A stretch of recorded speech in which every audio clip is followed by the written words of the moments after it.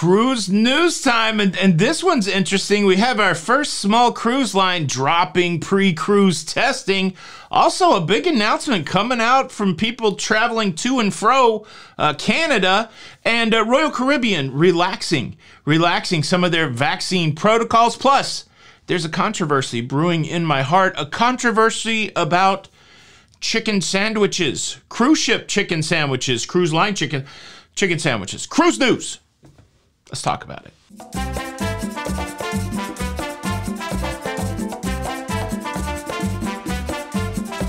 Hey, what's up, everybody? Welcome back to Lido, Loca. I'm your host, Tony, here with the latest cruise news updates. And the first story is a banger.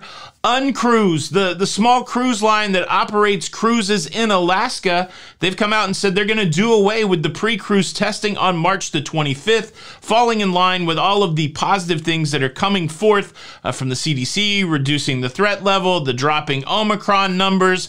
And look, they only operate cruise ships that are 250 passengers and less. And so is it comparable to a large cruise line, any of the big four, big eight, however many? Certainly, it's a lot of a different situation. But what I have noticed in the past, as I've done this on a daily basis, is sometimes the way the small cruise lines go, well, eventually the big cruise lines follow. Uncruise, one of the first to require a vaccine. And so, it's good news. Look, it doesn't mean that in short fashion, the large cruise lines will be dropping their vaccine mandate, but it might.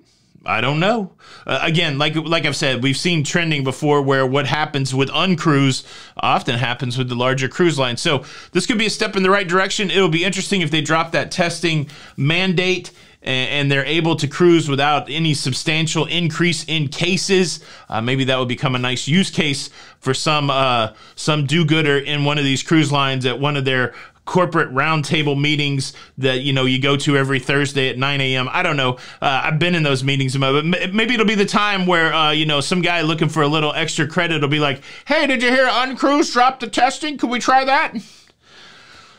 That's corporate life, guys. No, that's what I'm hoping. That's exciting news. Cruise news story number 2. It's also a good one. Oh, Canada. Can you drop the requirement for testing for vaccinated people coming into your country by land and air?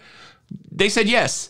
How about that? There is an expected announcement today coming from the Canadian government where they will announce that you no longer need a test if you're vaccinated to get into Canada by land or air. And the speculation is that this will take effect fairly quickly. So possibly by the beginning of April, people traveling into Canada will not need a test to get into Canada, which is great for all of our Canadian friends. Don Terrace, I'm talking to you. Doug Bray, I'm talking. It's great for all of our Canadian friends that are trying to do the cruise thing down here in the U.S. They will not have that back-end hassle of how to get home.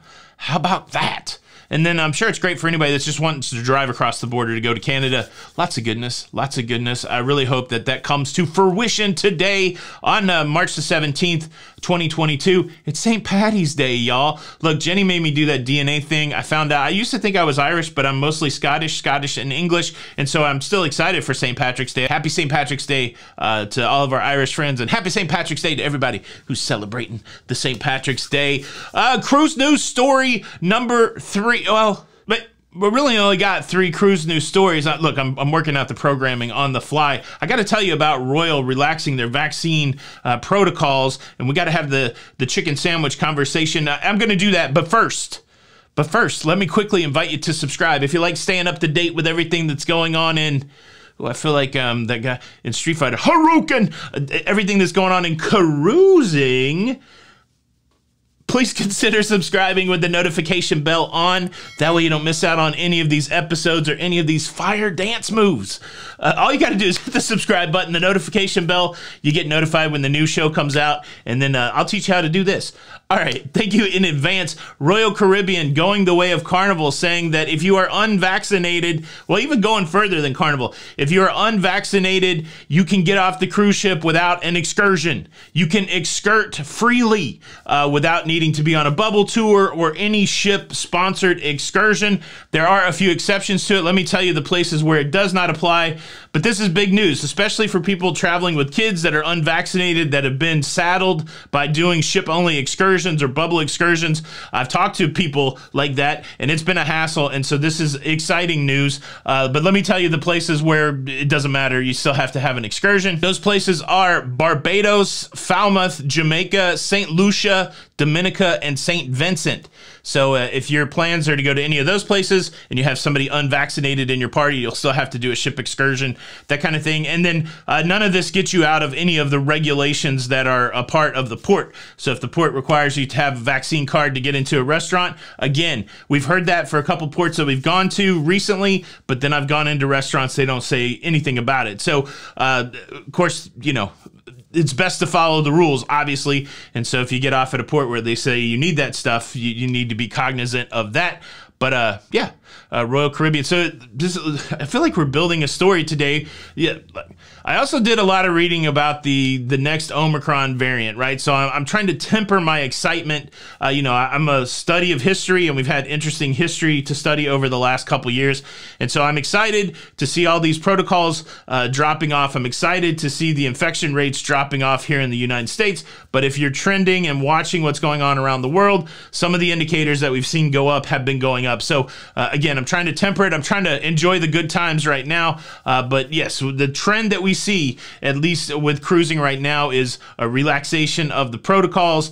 We don't really see a big spike in the numbers right now in case counts of severe COVID. So all that works out to be pretty good, but we will continue to watch it.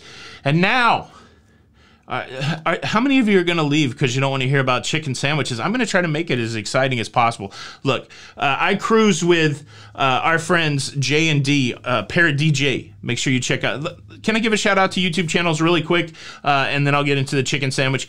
Parrot DJ, they put out vlogs every day. Love those guys. Got to cruise with them on the magic, the Disney magic. It was our first Disney experience together. I'm going to circle back around to them. There's a lot of cruisers trying to hit milestones, and I do believe that the strength of the cruiser creator community helps all cruisers. So please go support some of these creators. EECC Travel, almost to 100,000. Jay at the Ship Life, almost to 100,000. Sherry, Cruise Tips TV, almost to 100,000. And then a big shout out to our friends Griffin and Alyssa, who just hit 50,000. And there's a programming note. We're going to do a live stream, or I'm going to do a live stream with Griffin and Alyssa tonight. I don't even know what we're going to talk about. I need to sit down and do some questions. They were on Wonder of the Seas. They just hit 50,000. I will leave links to all those channels that I mentioned in the first comment. So please, if you got room in your sub feed and you want some other interesting stuff other than me waving my hands like a crazy man, this is my trademark, right? Other than that, how am I doing with autofocus? Look, I heeded the call. I figured out how to widen the focus. Go follow these people. All right, back to Parrot DJ. When I was with Parrot DJ on the Disney Magic, there was a couple conversations around the secret chicken sandwich at Perfect Day at Coco Cay.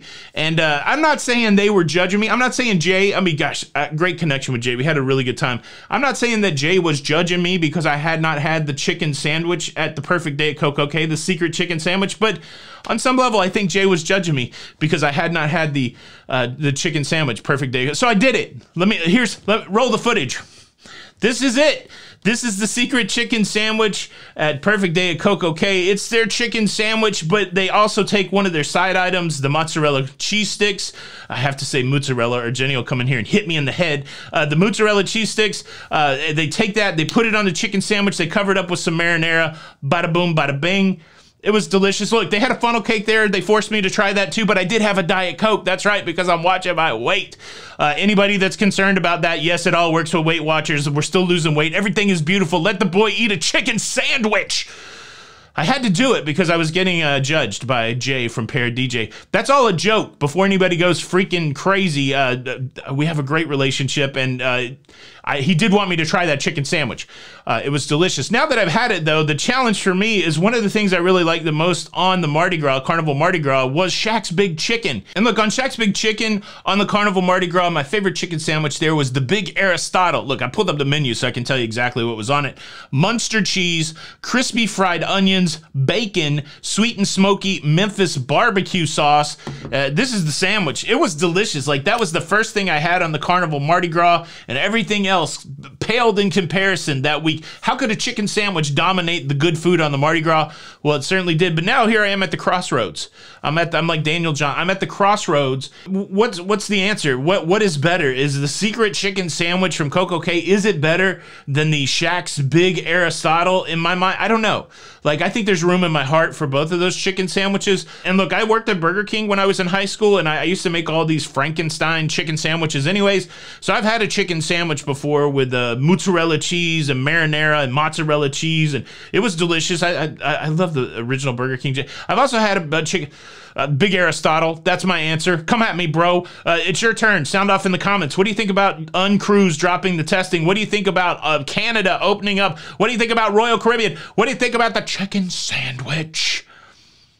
Only you can prevent forest fires. Thank you so much for checking out the show today. I hope you enjoyed it. I hope you realize that I certainly enjoyed it. Please hit the like button. And look, if you fail to hit the like button, I'll be forced to punish you. And your punishment is this. Going forth from now until the end of days, the only chicken sandwich you'll be allowed to get will be plain. And it will be slightly under-seasoned. So plain, slightly under-seasoned. Your chicken sandwich run ends right now today. If you do not hit the like button, this is Tony for Lido Loca, and until the next time, we'll see you on the Lido. Bye.